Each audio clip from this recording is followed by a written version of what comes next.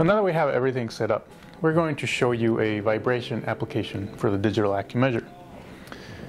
So now we have the probe connected to the piezo fixture, where we have a crystal that we're going to connect to a sinusoid waveform. The first thing we need to do, though, is we need to gap the probe. This is a 250 micron probe, and in order to measure this accurately, we need to be within its range.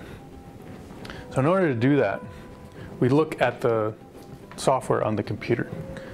We can see that we are within the range because we're 123 microns in the fixture.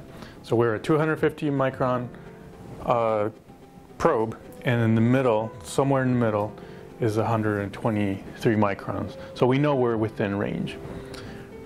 The next thing we're going to do is we're going to connect this piezo crystal to the waveform that we have from that generator. We can hear the hum from the frequency exciting that crystal right now. And now we're going to go back to the software.